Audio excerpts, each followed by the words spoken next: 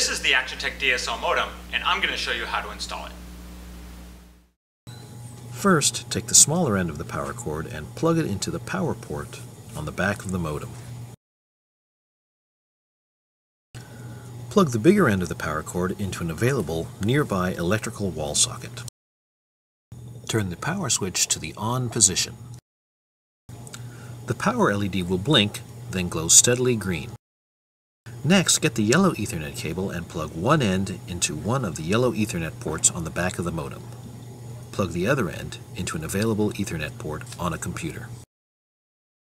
One of the Ethernet LEDs on the front of the modem will illuminate.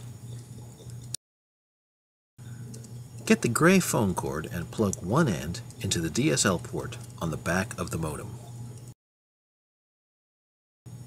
Plug the other end into a nearby available telephone wall socket. The DSL LED lights up. Open a web browser. Enter the URL shown in the browser's address bar. Then click Enter. The main menu screen appears. Select Auto Configure your modem. In the next window, click Next. The modem detects your internet provider settings. This process can take up to 3 minutes.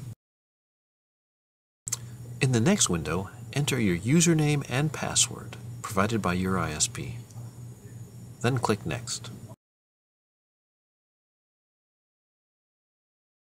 The congratulations screen appears. The power light flashes rapidly while the modem restarts, then glows solid green when fully operational.